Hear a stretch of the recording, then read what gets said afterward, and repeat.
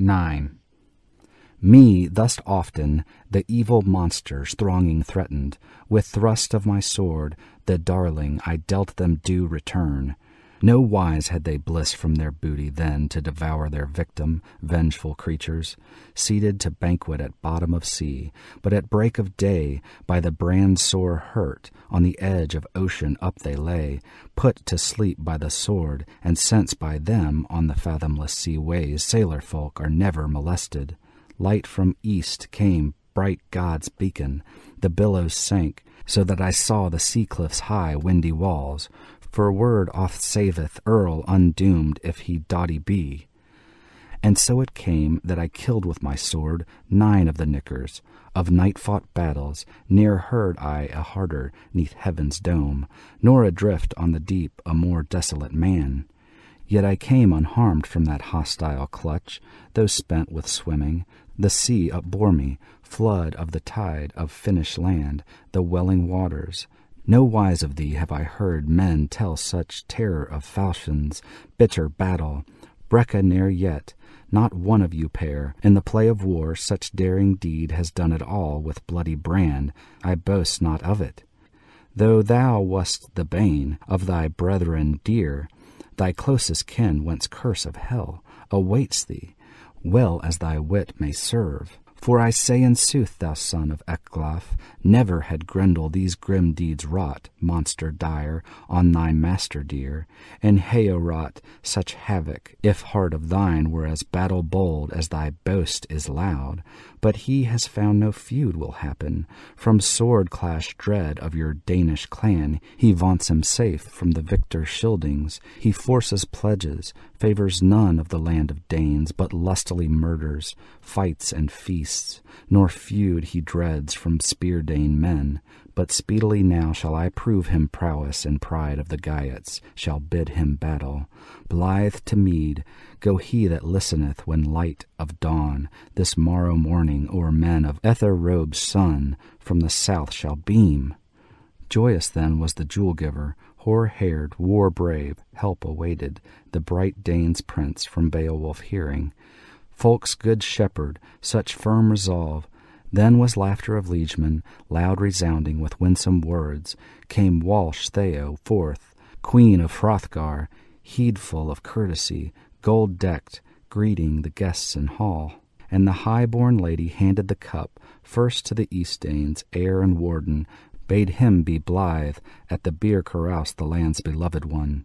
Lustily took he banquet and beaker, battle-famed king. Through the hall then went the helming's lady. 2 younger and older everywhere carried the cup, till come the moment when the ring-graced queen, the royal-hearted, to Beowulf bore the beaker of mead. She greeted the Geats' lord, God she thanked in wisdom words, that her will was granted, that at last on a hero her hope could lean, for comfort in terrors. The cup he took, hardy in war, from Walsh Theo's hand, and answer uttered the eager for combat.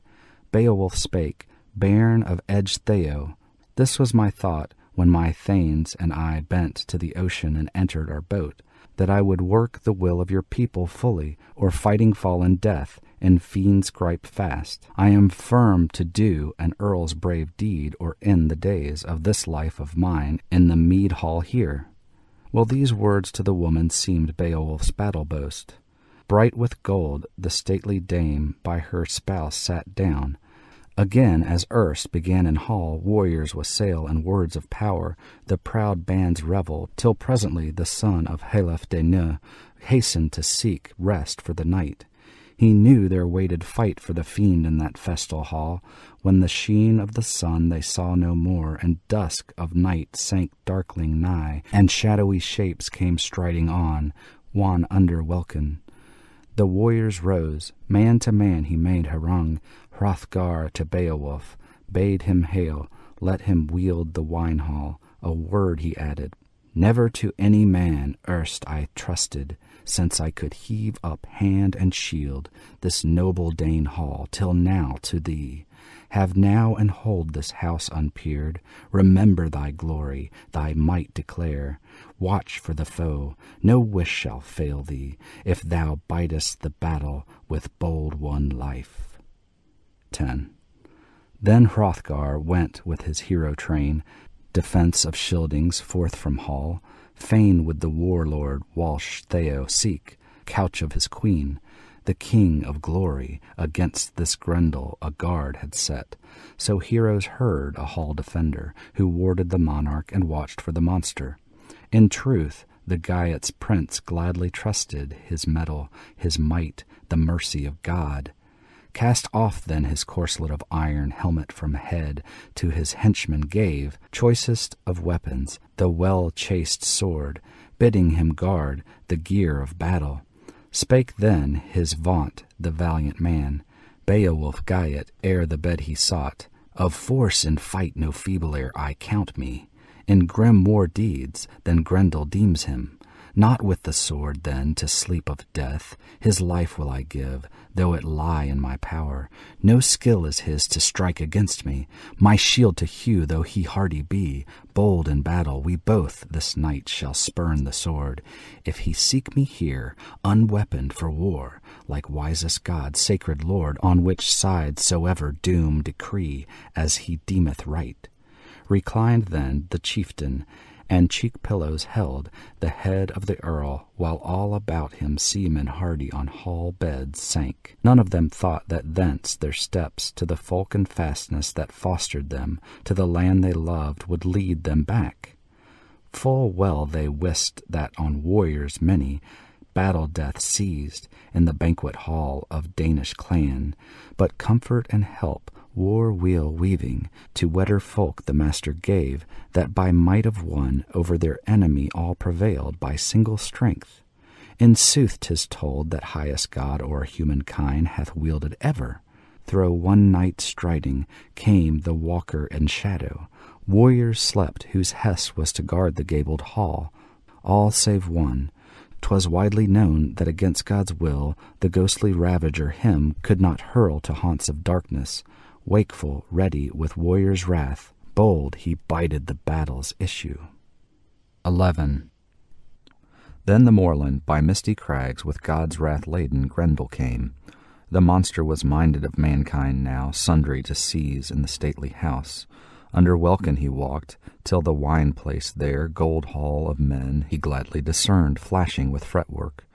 Not first time this, that he the home of Hrothgar sought, yet ne'er in his life day, late or early, such hardy heroes, such hall thanes found.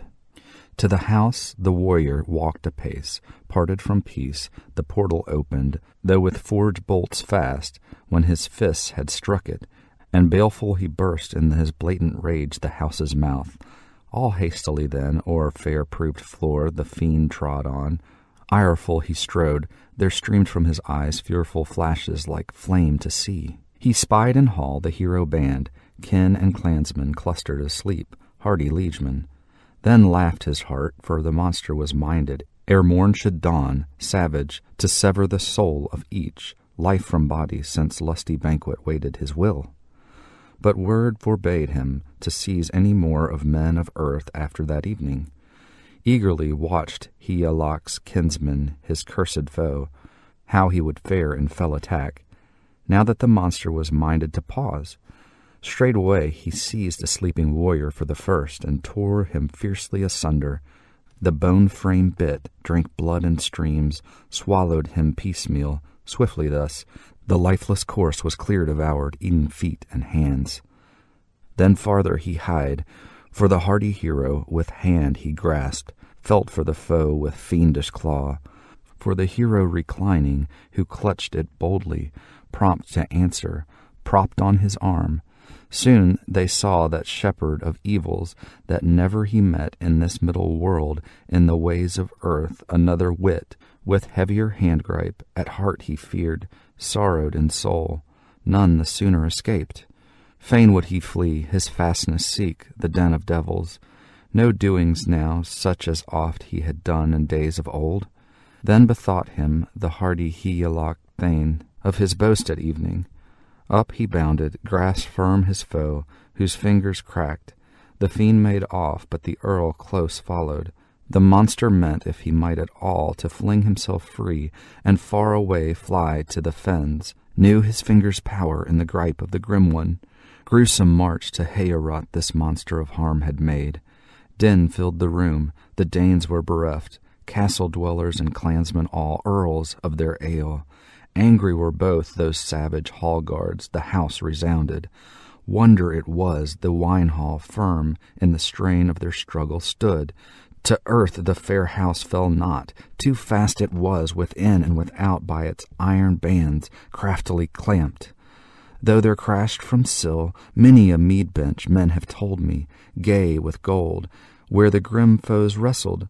So well had weened this wisest shielding that not ever at all might any man that bone-decked brave house break asunder, crush by craft, unless clasp of fire and smoke engulfed it. Again uprose, din redoubled. Danes of the north with fear and frenzy were filled, each one, who from the wall that wailing heard, God's foe sounding his grisly song, cry of the conquered, clamorous pain from captive of hell. Too closely held him he who of men and might was strongest in that same day.